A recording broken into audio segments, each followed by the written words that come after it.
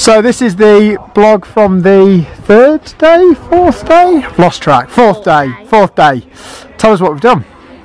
Right, yeah, okay, so this morning it was actually a massive treat for us because we got to wake up an hour later. I woke up at 7, which was a really big thing, and it's 7 o'clock on a Sunday. You just can't get any later than that here, can you?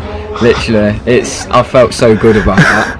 So yeah, and then we had breakfast. And then we was packing all of the donations that everyone's been donating into suitcases, ready to go to all of the organisations and the schools. What kind of things did we have? We have clothes. We sorted them into 2 piles. One for Zamba and the other one for the squatter camp. Oh, Barcelona. Yeah. Barcelona squatter camp. Oh, Barcelona squatter camp. We're not posting them to Barcelona. Oh yeah. I didn't know why. Desperate football team. And so what kind of things did we have donated? I know you said everything. What kind of things were they? Clothes for all ages. Loads of food. Yeah, toys, books, stationery, medical care. Hygiene. Yeah, hygiene stuff like that. And loads of like little silly bits. And here's a video clip of us packing.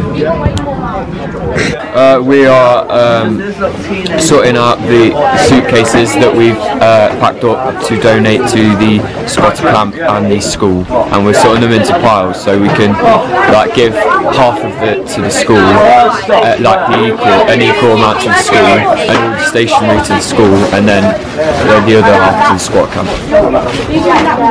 And we're back. In the afternoon we visited a really big shopping mall.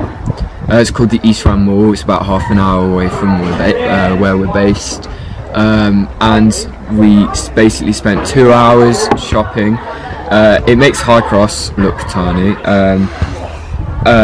You have all the stores like Nike, Adidas, Mac, yeah, everything. I bought a new top, and yeah, it was really good fun. But the thing we noticed was that all the people, the majority of people shopping there were all white. And they were really wealthy, weren't they? Really wealthy looking people.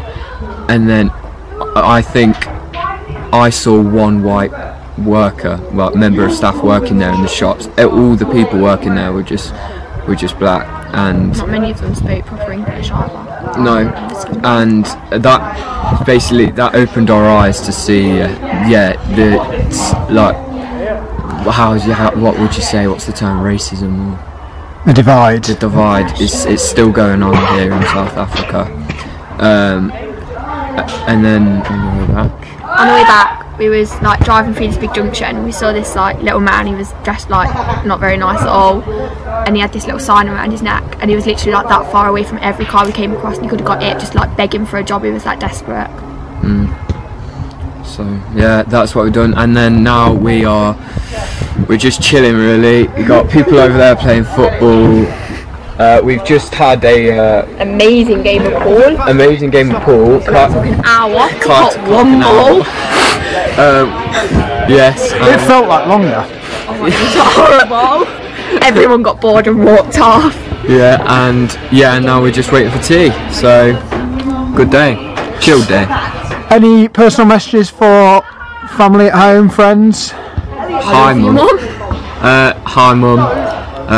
As I said on the blog last night, that I'm sorry for not messaging you, but it's just really hard to find the time. I don't really want to go on my phone. I've not been on my phone since on the plane, so that's why. But love you and I miss you. Thank you for keeping my bed warm, Alpha, and I love you both loads, and I miss you all.